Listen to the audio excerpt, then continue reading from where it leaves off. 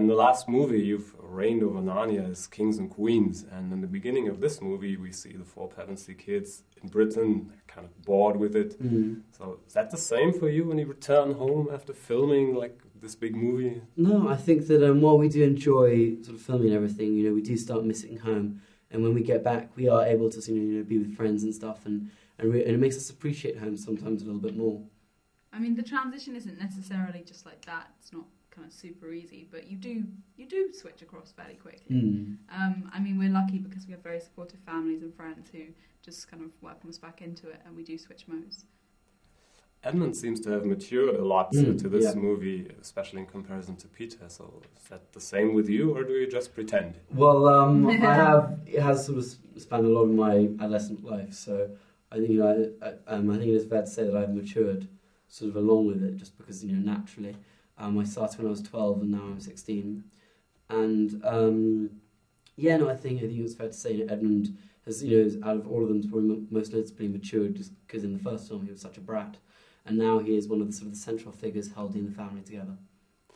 Anna, you have your first on-screen kiss with Ben Barnes. Yeah, I do. Is he a good kisser?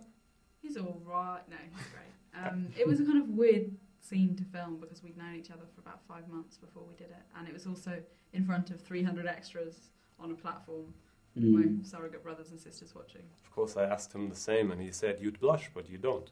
So, did you say I'd blush? Yes. You could, if you talk about blushing for long enough, you'll make me blush. Definitely. Yeah, it works. And Susan seems much softer in general. Is that more fun to act? Yeah, and it was kind of, I think it was easier to empathise with her this time, actually, because it's not so much about always being, she's still responsible and practical, but she's not quite so stroppy this time.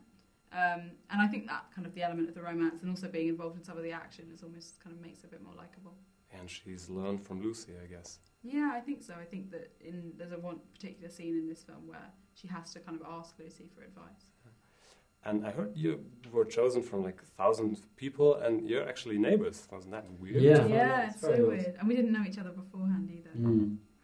And you're not going to return to Narnia, so you're going to miss each other then? Yeah. Well, we're going to be next door, so I think we'll probably still see each other, yeah.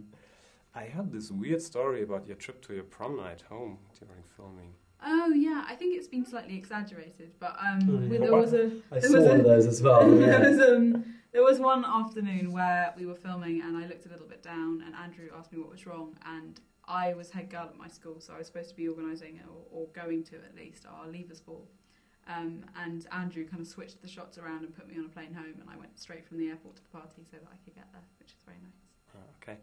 And you're actually studying on the same college as C.S. Lewis did. Was that deliberate? He didn't study there. He actually taught there for over 20 years, but I didn't know that when I applied, so no, it was completely accidental.